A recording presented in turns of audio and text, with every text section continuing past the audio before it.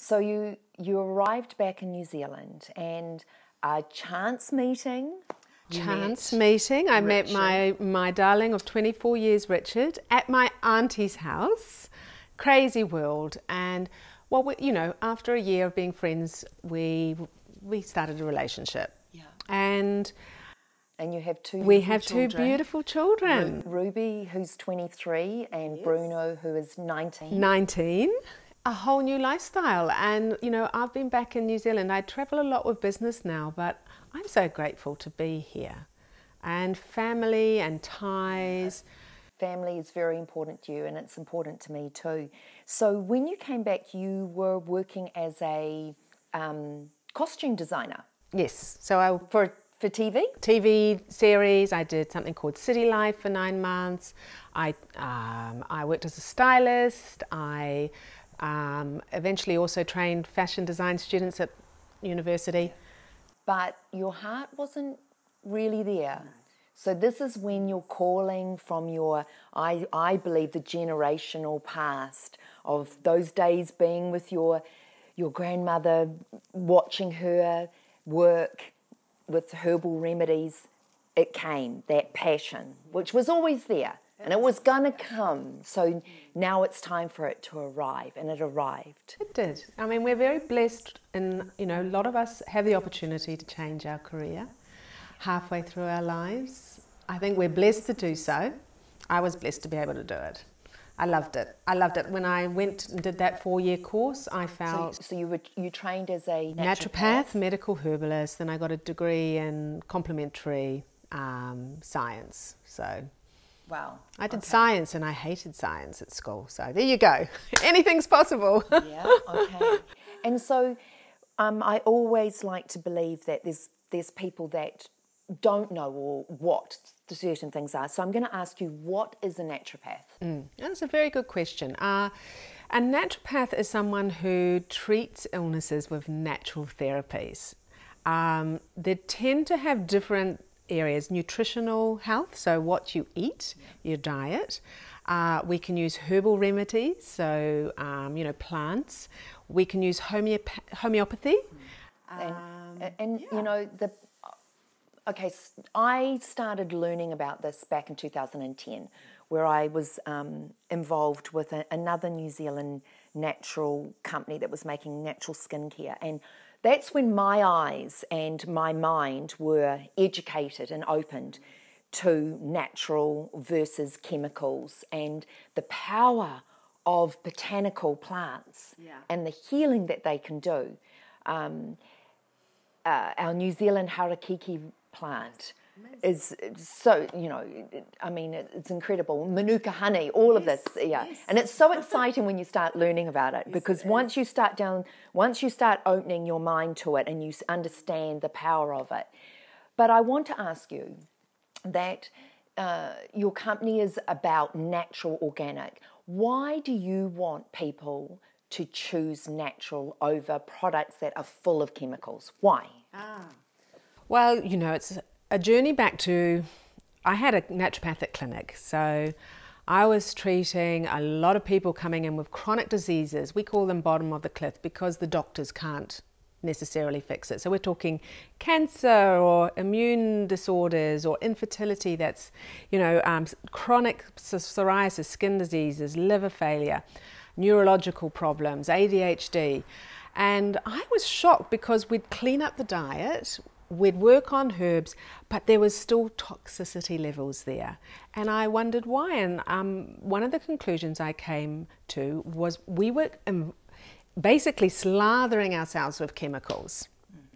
Yeah, they say that when you get up in the morning, you shower, you're putting on body washes, then you're putting on moisturizers on the skin, you can put Well, basically, the average woman's 12 products a day. 12, okay? Yep. In that would probably be a dozen chemicals that most of them have never been tested. So that's 240, 250 chemicals you're exposing your body to a day. That's a lot. So what happens is that toxicity can accumulate in the body, and a lot of these chemicals aren't tested. In fact, probably about 90% of them have never been tested. When I found that out, that just horrifies me. That these companies are putting these chemicals into these products, skincare, makeup products, and having no idea.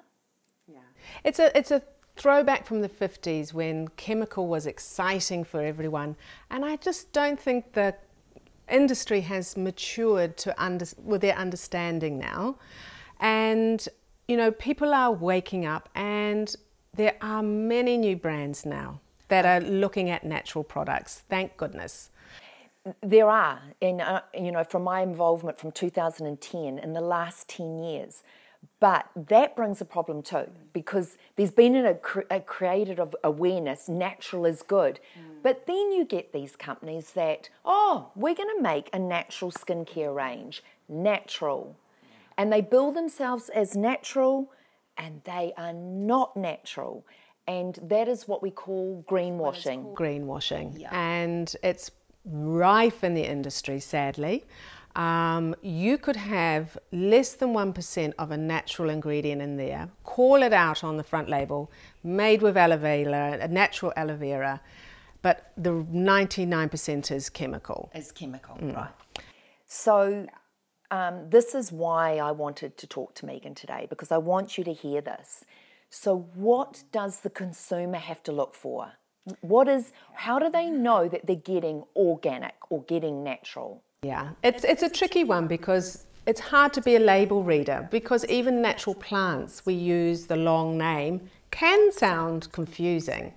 So we really like it when, and this is something that we do at World Organics and the Organic Skin Co, we certify our products. So we have somebody come in as an independent certification agency. So if you see an independent certification agency, like we use BioGrow, there's USD, you know, there's lots, Natru, there's a lot around the world, Soil Association.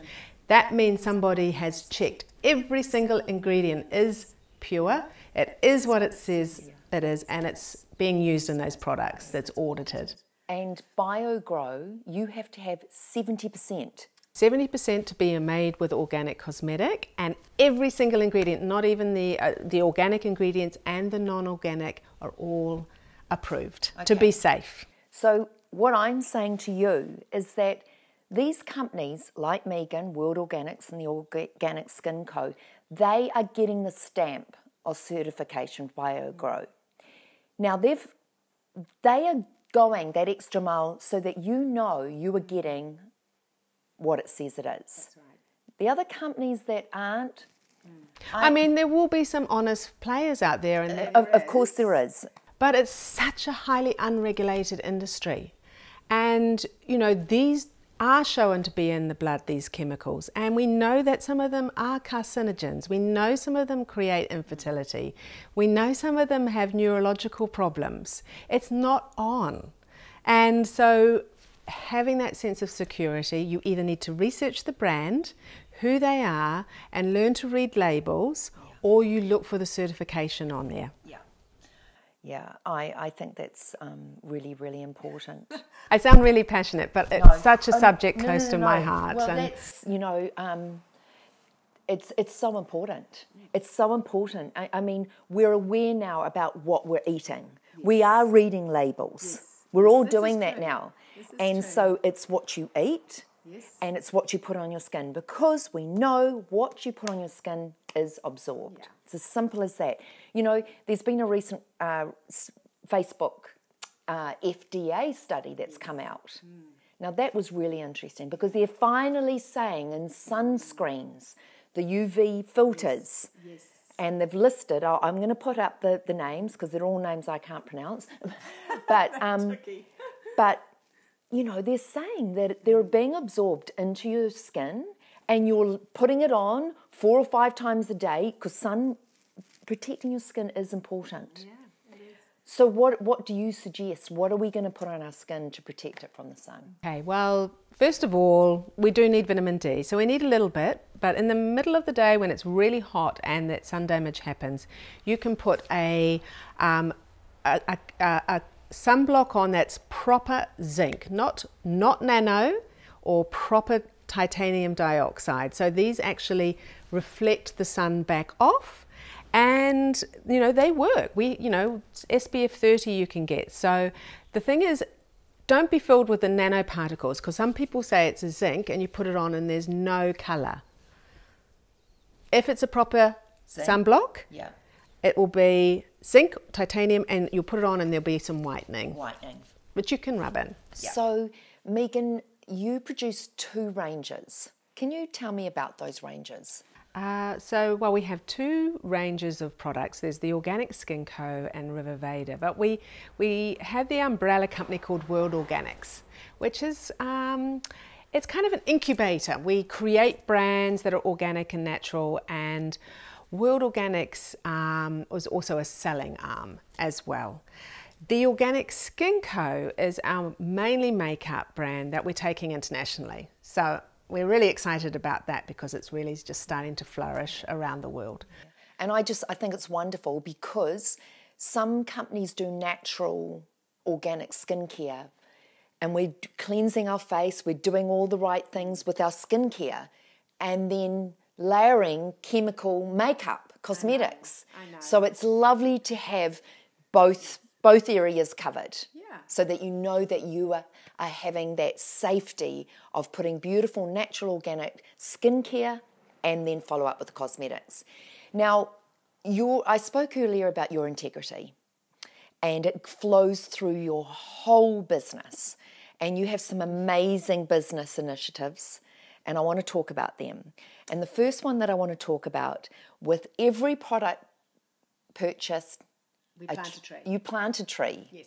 So tell us about that. So we have this, it's a wonderful, wonderful initiative, because to me that's the one thing that we can all be doing at the moment that could be really helpful. So we wanted to weave it into business. We partner with an incredible organisation called Eden Reforestation. They're a non-profit. We chose them because they're planting all over the world. We work in Ethiopia, Nepal and Madagascar with them, but they also employ the villagers as well. So they're creating work, and we love that holistic aspect. So you purchase a product, we donate to Eden Reforestation, and they plant a tree on your behalf for purchasing the product. Thank you. I mean, it's just a beautiful initiative. Well, you know, there's a lot of companies now doing these initiatives. It's exciting. It's a whole new way of doing business out there. Yeah. It's generous. It's caring. Wow. I like it. I really, really like it. And another thing that, you know, is very, very strong with your brand is the packaging. Now, there is a little dirty secret in the cosmetic industry. There is, and we're just waking up to it. So we've talked about the toxicity, but the other thing is the packaging waste. So 120 billion units are bought of personal care products a year in this earth. 120 billion. 120 billion units, yes, in cosmetics, yes, are bought each year. Okay. A lot of that's going to end up in the landfill. Why? A lot of it's not recyclable, or if it's recyclable, we know that 70% of recyclable materials are not disposed of appropriately, and they end up in the landfill. So that's a lot of units contributing that don't break down for hundreds, thousands of years. It's an issue. And we can readdress it. It takes time, but it's up to the brands to actually start creating initiatives to stop that process and to think about how we can. And it's, you know, like your packaging, to change packaging, yes, it's a process. It takes more than a year to change anything, at least. So you have to start thinking and working and developing. I want you to share your packaging, because I think it's amazing, because, you know, I love this idea that for your eyeshadow palettes, that you can choose, number one, you can choose your eyeshadows, because how many times, I know me, I've bought these palettes before and I end up only using 2 of the colours. Yes. Everybody does that. And then it's like, well, what am I going to do with the rest of them? So I love this idea, you choose the colours to put in your palette. This is a beautiful palette made of bamboo. Yep. So I love this. I can have this forever. Yeah. And just keep changing. You keep changing them out. So we've created little holes here, and we also don't just do eyeshadows, it's cream blushes and luminizers and all sorts of lovely things.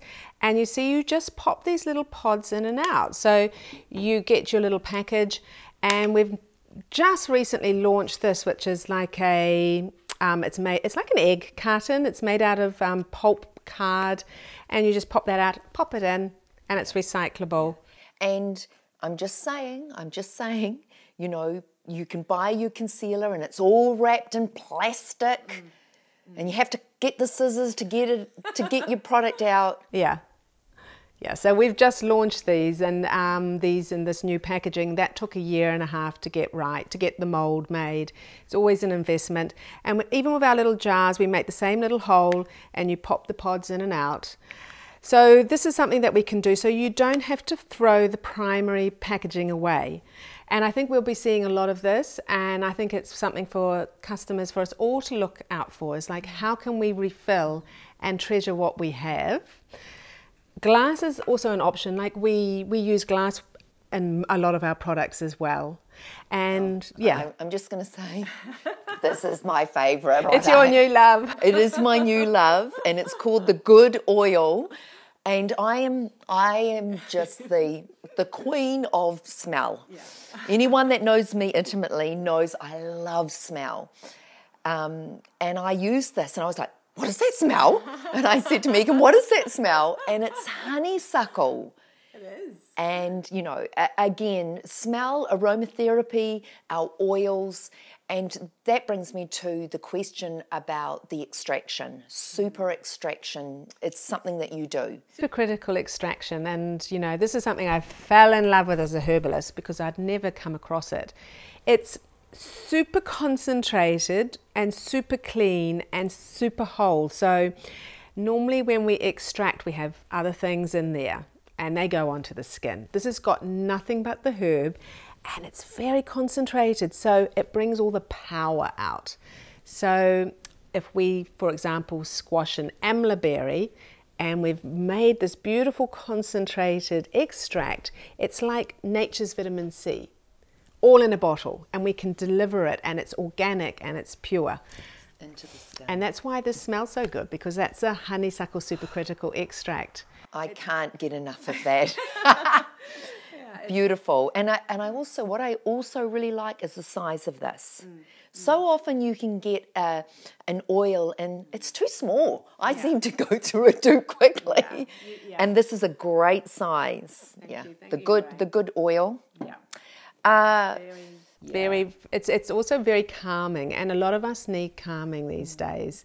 We need calming emotionally, we need calming on our skin, and that's the calendula and the turmeric. It's such a frantic world. And that's about well-being, and that's what you were talking, what I said about you living a holistic and natural lifestyle, which really does help people and our well-being.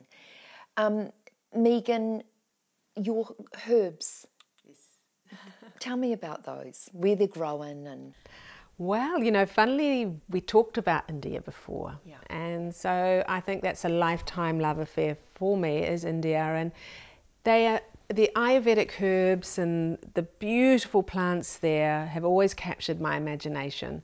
And so I ended up going back there, following the gentleman who grew and extracted these supercritical extracts. And so a lot of our plants, like turmeric and amla, they come from India. And I go over once a year, and I visit the either the farmers or the extraction plant. And I'm just, you know, I'm very grateful for that, because the organic farming processes is really important in India. If I can just share with you something that's kind of a little bit scary, but you know, in India, you have a farmer committing suicide every 3 minutes.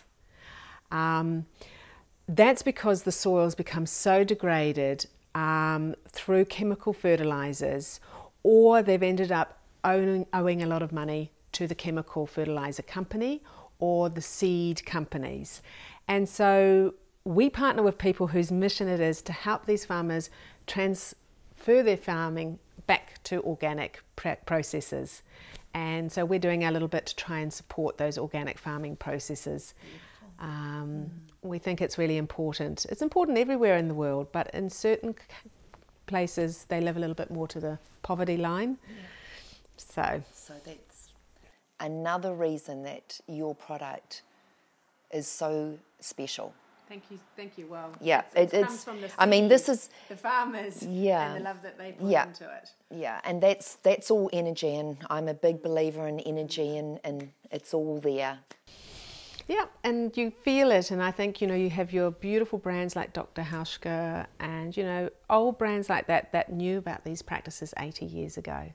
And they've put the love into the plants and into the way that they're created. It's like cooking.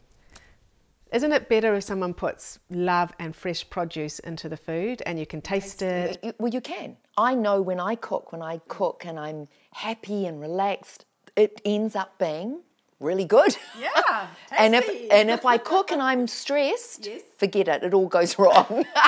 And we burn ourselves. Yeah, things happen. That's dead right. So really, I just want to finish with, we really want you to think about your choices. And it's about making choices that are going to be good for you, for your health, for your well-being, and also for this earth. Yeah. Because that's another layer of it, of your brand. And it's caring about our earth and making conscious choices. Yeah. Well, it's an exciting time, I think. People are becoming conscious of the needs for this. We're educating, we're talking, we're not all perfect. I'm not perfect at all. I'm learning all the time. Composting. Let's do it together. Let's have the conversations. And that's why I want to thank you, Lorraine, for what you're doing on this, series, The Gift. You're sharing that kind of information. That's what The Gift is. And that's why I wanted to start it, because I just know that there's so many incredible, inspirational people that can help other people.